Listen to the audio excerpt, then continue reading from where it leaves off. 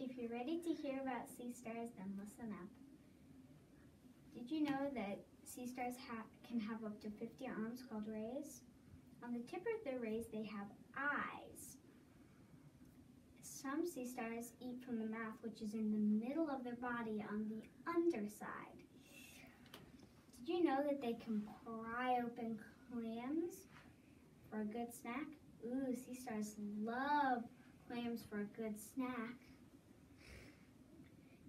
They have 2 feet on the bottom of their rays. Did you know that they use the 2 feet to help them cling to rocks and push themselves over to help them move? So,